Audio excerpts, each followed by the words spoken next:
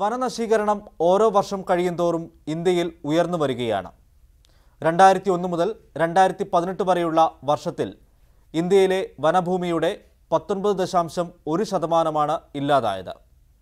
ഈ കണക്കിന് ഒരപവാദമാണ് മണിപ്പൂർ ഇംഫാലിലെ പുൻഷിലോക് വനവും മോയിറാങ്തേം ലോയിയയും.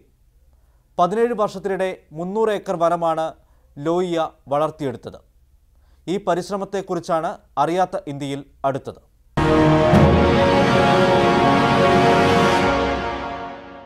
പ്രളയവും തുടർന്നുണ്ടാകുന്ന മണ്ണിടിച്ചിലിനെയും ഉരുൾപൊട്ടലിനെയും കുറിച്ച് കഴിഞ്ഞ ദിവസങ്ങളിൽ നമ്മൾ കേട്ടിരുന്നു. പ്രകൃതിയുടെ ചൂഷണവും വനനശീകരണവും ഒക്കെയാണ് ഇതിന് കാരണമെന്ന് വിദഗ്ധർ ആവർത്തിക്കുമ്പോഴും പൊതുജനങ്ങൾ വനങ്ങൾ കയ്യേറുന്നതടക്കമുള്ള പ്രവർത്തനങ്ങൾ തുടരുകയാണ്.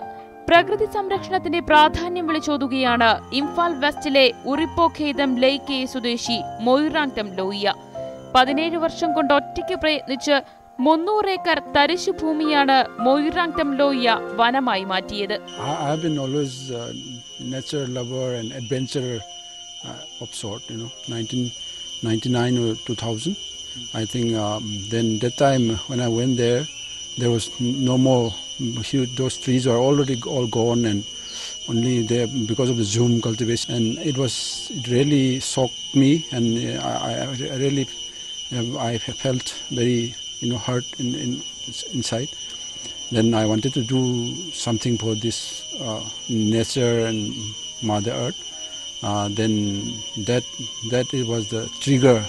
ലാംഗോൾ മലനിരയിലെ പുൻഷിലോക്കിലാണ് ഇത്തരത്തിൽ വനം നട്ടുപിടിപ്പിച്ചത്.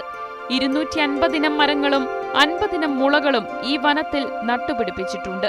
25 species of bamboo is there. Orchid, around more than 70 species of orchid.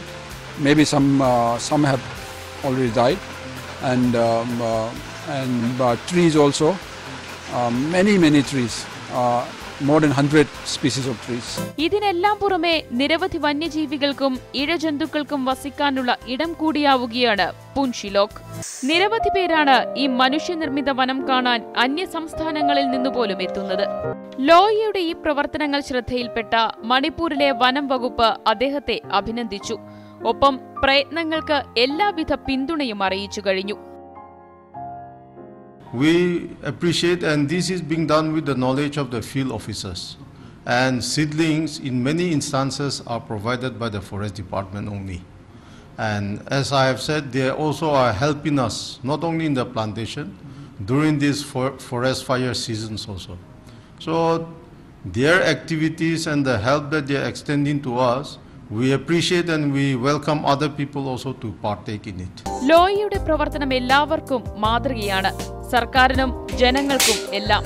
സ്വാർത്ഥതയ്ക്ക് വേണ്ടി മരങ്ങൾ വെട്ടുന്നവർ അധികമുള്ള ഈ ലോകത്ത് ലോയിയെ പോലെ ഇനിയും നിരവധി പേർ ഉയർന്നു വരുമെന്ന് കരുതാം.